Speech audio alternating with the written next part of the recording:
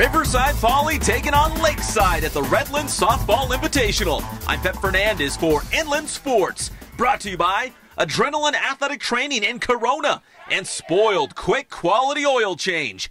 No score on this one when Megan Delgadillo slaps the opposite field single over third base. Unique Torres motors around third, and Torres touches the plate to get Poly on the board. Raylena Valencia in the circle for Riverside Poly and bringing it for the Bears. Circle K for Valencia.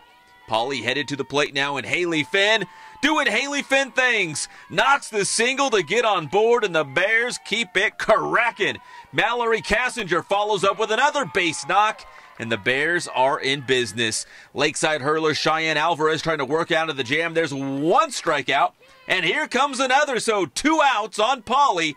But Torres comes to the rescue. She's about to change the game with this drive to left.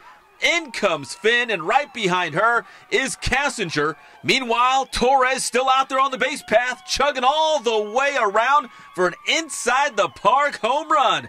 Poly goes on to win 10-1, the final score. I'm Pep Fernandez for Inland Sports.